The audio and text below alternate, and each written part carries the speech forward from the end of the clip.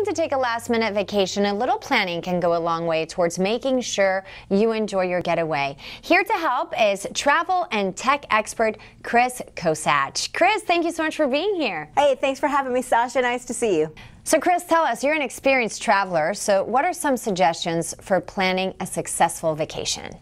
Okay, one of the best things is be prepared, obviously, but think for everybody in the family, travel is not a one-size-fits-all. So before you leave home, think of some kind of activity that each person is going to like, and then bring everybody together, and I promise you're going to have a great time.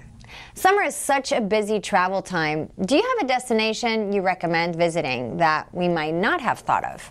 Yeah, you might not be thinking about Puerto Rico this year. I've been many times. I love Puerto Rico. It's one of my favorite places. And boy, it is the top spot for 2019. Those pristine beaches, the delicious food. Puerto Rico has a rich culture that must be seen to appreciate.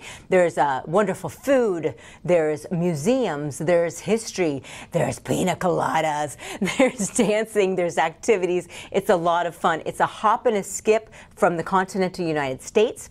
It does not require a passport. They're on the US dollar, so it's really easy, and yet it's completely different at the same time. Puerto Rico is definitely my top tip, and if you'd like to begin planning your vacation right now, discoverpuertorico.com is your friend.